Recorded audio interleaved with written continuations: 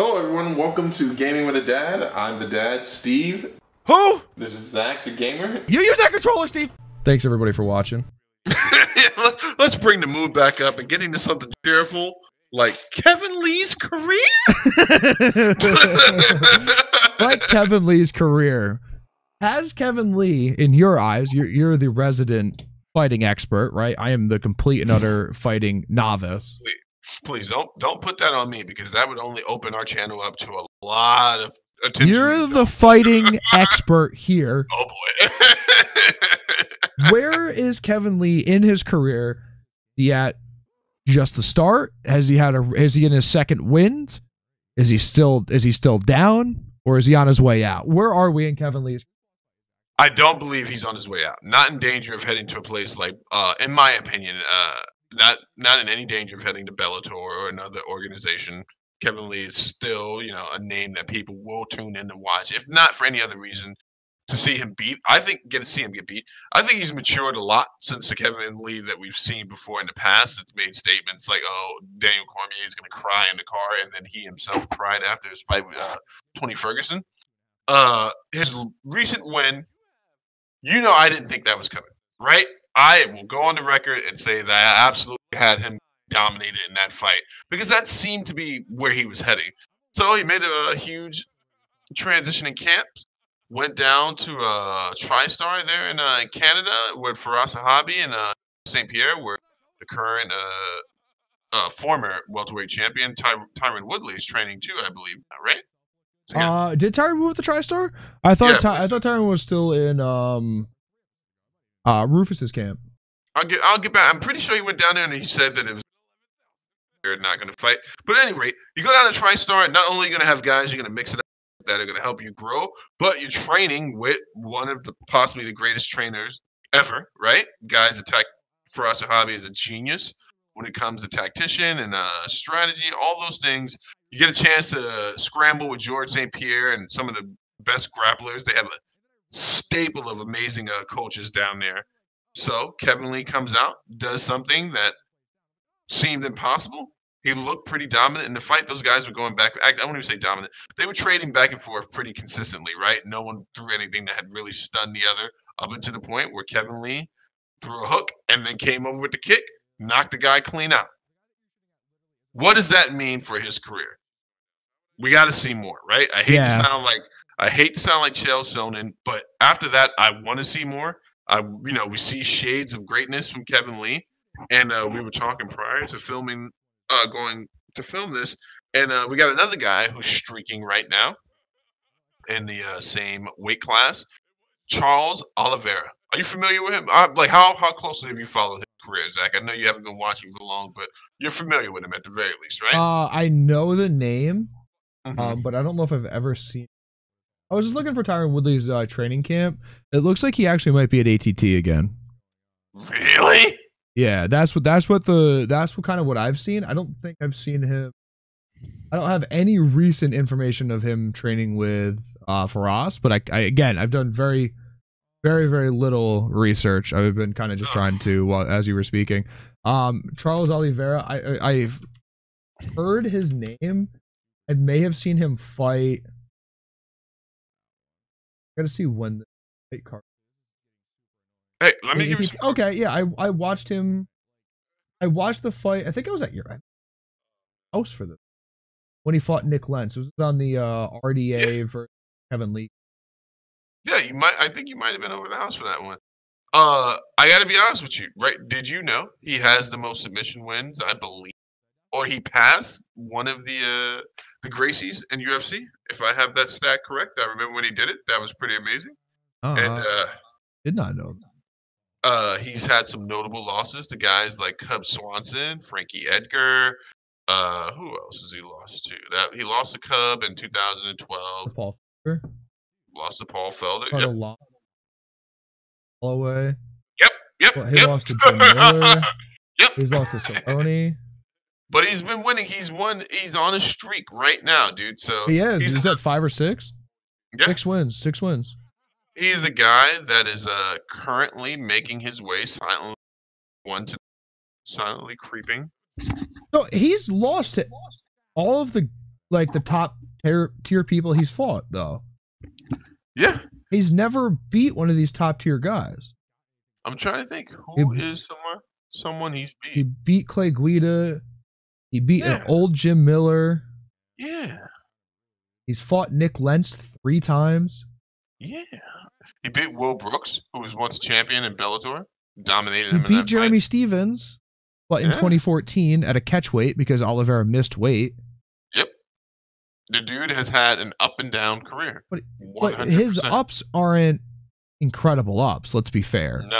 No, they're not incredible ups. Right, But he's beaten 5 people in a row: an old Clay Guida, an old Jim Miller. Christos Giagos. I don't even know who that is.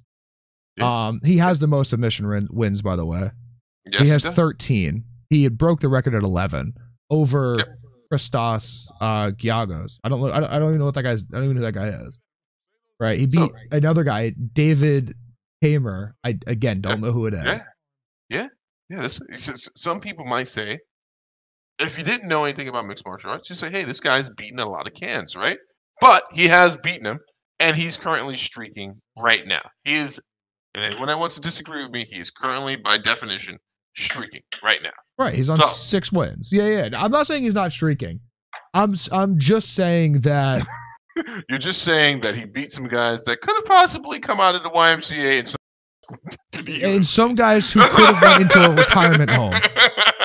Right. He's somewhere between average Joe and pro 10 years past their prime.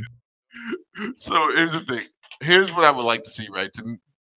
I'm not a matchmaker, but if we're going to see if either one of these guys are really going to step back into real contention, put them against each other, right? We get to see if Kevin Lee has really closed out some holes in his game. Kevin Lee can dominate from top position and wrestling 100%. And he can snap some submissions himself. We've seen that before. But can he keep a guy like Oliveira, who's going to be coming at him in that Thai boxer stance and shooting for his legs every 3 seconds, grabbing him by the waist? And surprisingly, Oliveira is a really strong guy for his body frame. It's a good fight to make. Kevin Lee wins this one.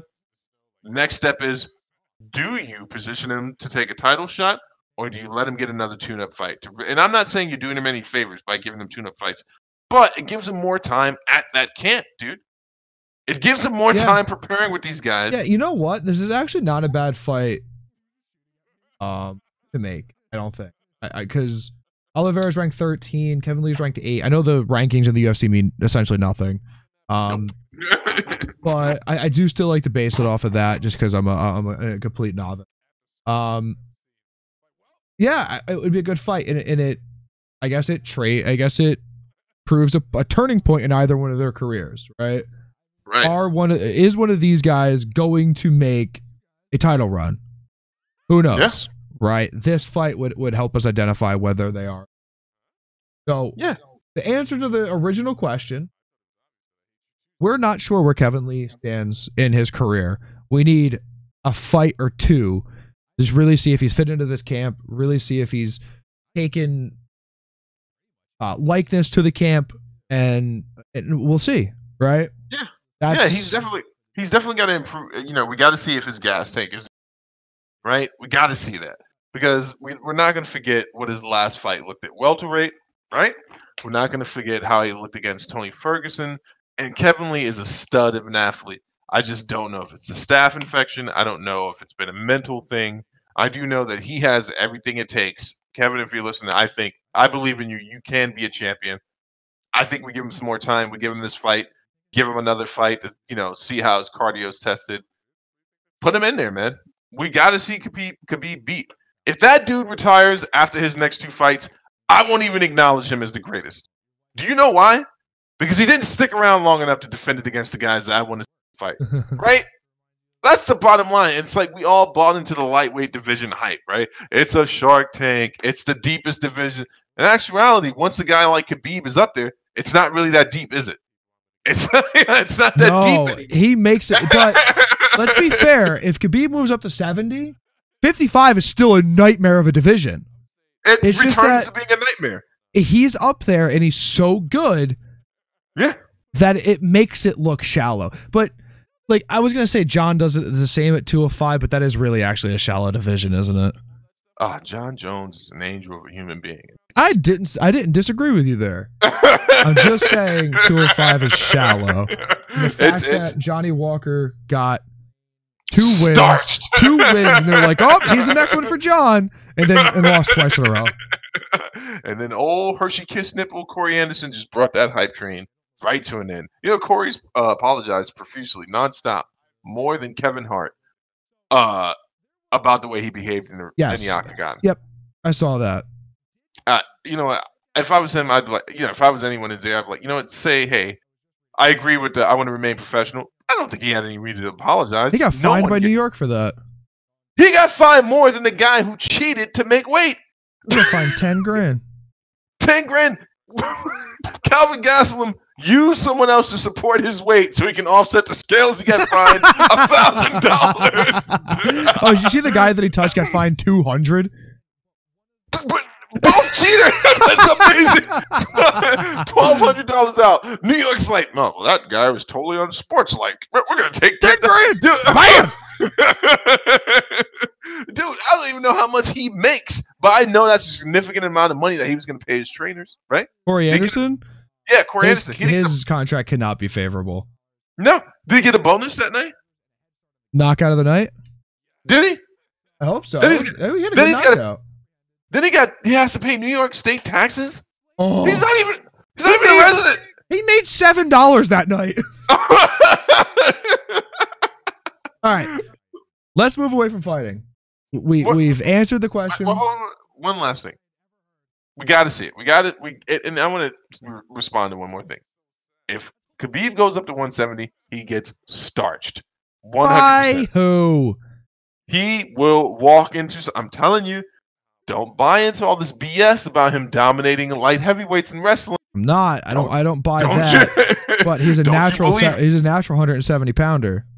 All right, it may not be the first can they put him up against, but just remember who's in that. They're not going to put him up against cans, though. Okay, he's going. If he goes up, he's fighting for a title at 70. Let's be fair. He fights GSP at 70. If he doesn't go immediately for a title, right? I know exactly who they're going to put him up against first. Who? They do this to this poor man every time. It's either going to be RDA, who he's already beat, right? Or it's going to be Damian Maia. Because Damian Maia is the guy at 170. We got no one for you to fight, but we want to see how you look against some people at this weight division. Put him against Damian Maia. That's who that old man is in that division. And when it happens, Zach, I want you to. You heard it here first, folks. Let's move on from fighting.